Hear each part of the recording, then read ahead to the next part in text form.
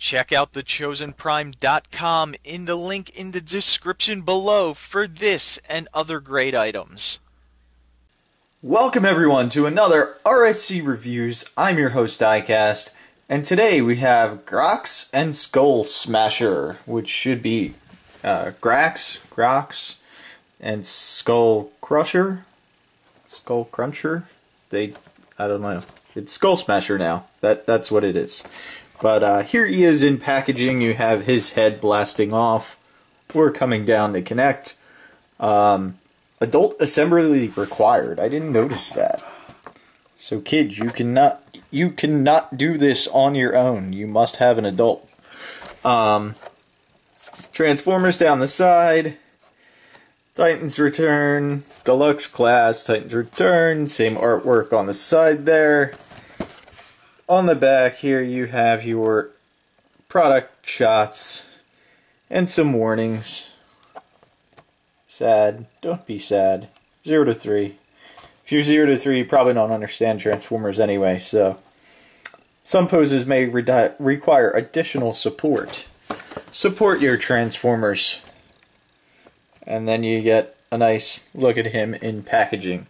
So let's go ahead and get him out of packaging. So here's Skullcruncher, or Skullsmasher, out of package. You can see the collector's card with that same artwork with his head blasting off. And the tech specs on the back for Skullsmasher and Drax. Throw that off to the side. Then this is how he comes in package. You have his head, which is nice. Teeth are rubber. Do get a nice tongue detail in there. Rubber teeth. Nice painted eyes. Decepticon symbol on the top of the head. A little black or gray paint. And some purple on the bottom. And then that looks like, what is that? A place for the gun? Maybe. Alright, so all you need to do now is just pop his head on. Just like that. And then swing that down. And then many people pointed out he is very, very loose. His legs are just like super loose. Like they drop. They forward and back. He is loosey goosey. Some alligators just weren't meant to stand on two legs. But you can stand him if you want once you get him straight up and he's okay. The gun will peg into the hand, of course. Or when you have his croc head on his back, you can just peg it. So he is very loosey goosey. As you can see, his legs just go all over the place, which is a shame, but these pop off very easily. You can put some future floor polish on these balls right here, even in the socket a little bit, and that'll stiffen everything up just a little bit if you choose. And he does stand up fairly well once you get him stood up. And at the knee, he does have a upper thigh swivel, bends at the knee, double jointed, so you got a lot of bend. Lots of bends at the knee. And then he has a little toe waggle. It can go up just due to transformation. So let's take a look at his headmaster and pop it off right there. Here's a close-up of the head. Let's go ahead and unfold it, and you get a nice close-up of Drax. And his arms can go up and out for a proper Titan Master hug. Little hug.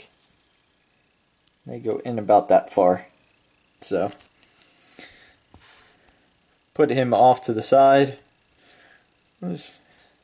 He's so little. Put him off to the side, and then we'll get into transformation. So first thing you want to do to get him into alligator mode is just fold up his feet. Just like that. Tab everything together. Make sure his little toes are folded down.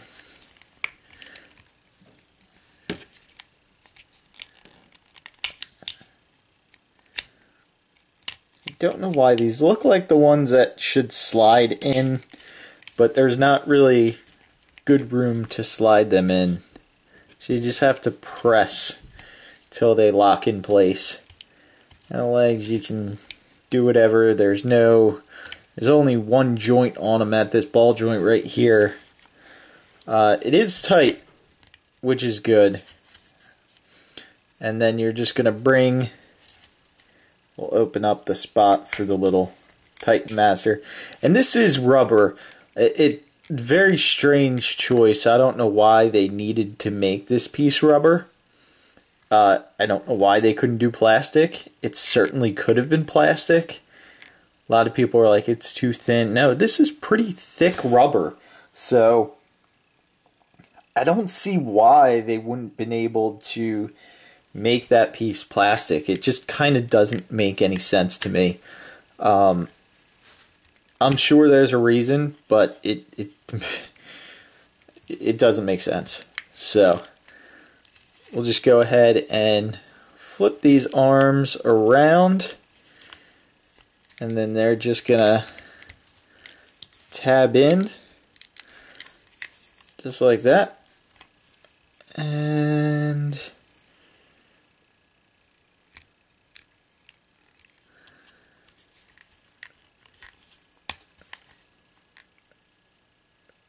there should be some tabs up here. There we go. They'll go in just like that. There's this line here that these two tabs will line up with and tab in. And then you can just flip his hands in.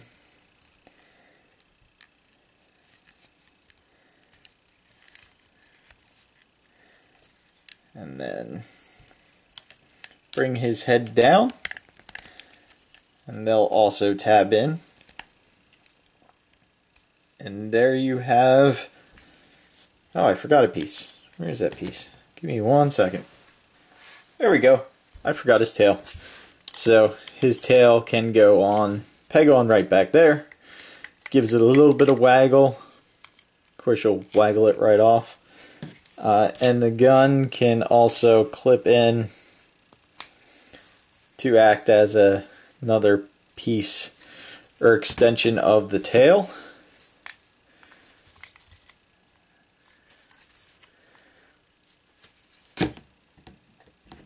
And there you go. Now you can just stick the Titan Master right inside.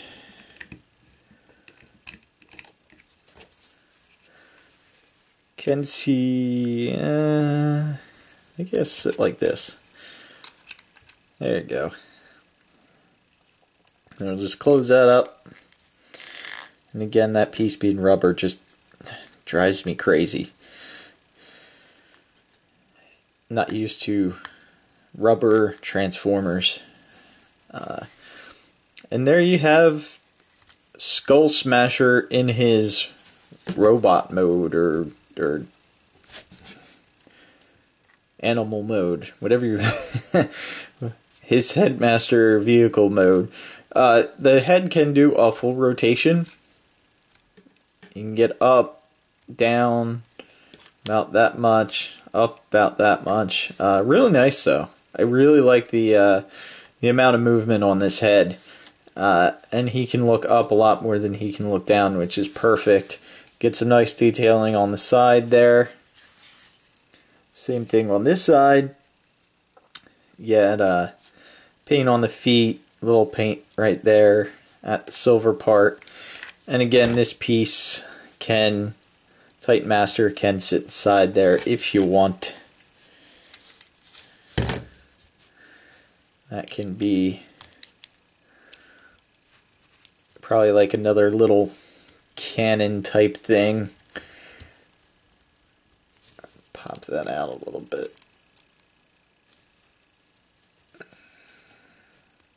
There you go. Just for a sled war gun, and then, you know, they could even hold this in his hand, and you can be silly, basically.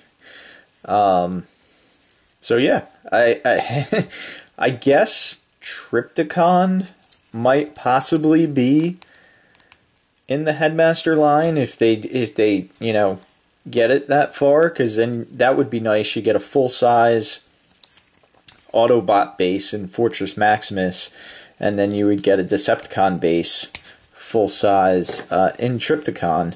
So I think that would work. I know Trypticon wasn't a Headmaster before, but he was always fighting. He was always fighting Metroplex, I guess. So, but yeah, you know, Trypticon is going to be the next thing we're getting. So no reason they couldn't make it a Headmaster to give us that. At least even out the sides, I guess, for the Decepticons. And just as a size comparison, he is very long. Put him in here with Hardhead in vehicle mode, just to give you an idea how long he is with this tailpiece. He is really long. Even without the tailpiece, he would still be longer, about a head longer than Hardhead. So, again, he's a pretty good size alligator. I really hope we see him repainted as an Optimus Prime, because, I mean, there's not really too much else they can do with an alligator mold, so I'm sure they want to repaint this into something, and I would assume that would be one of the first options. So, again, everyone, thanks for watching. This is my 4th Titan Deluxe review.